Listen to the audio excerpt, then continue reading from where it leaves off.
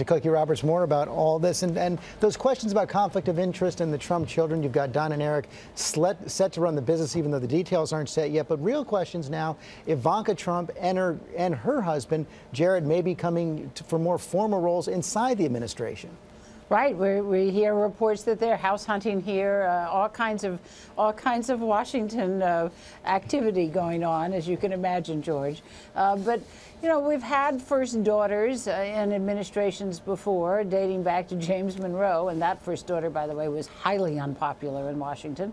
But this family is very, very involved in a way that we really haven't seen before, and it's going to be really difficult to sort out where it's appropriate and where it isn't.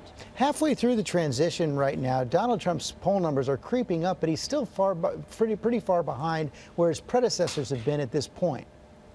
And that is quite interesting, and I think some of it has to do with the fact that, of course, he was still very unpopular when he was elected, and a lot of people who voted for him said they didn't like him. But also, you're getting daily reports of Hillary Clinton winning the popular vote by close to 3 million votes, and so that probably affects attitudes. And look, George, look at this cabinet. I mean, it is a lot of white guys, and I think that people might be looking at that and looking at their business connections and having their doubts. Okay, Cokie Roberts, Electoral College meets next week. Let's go over to Robin.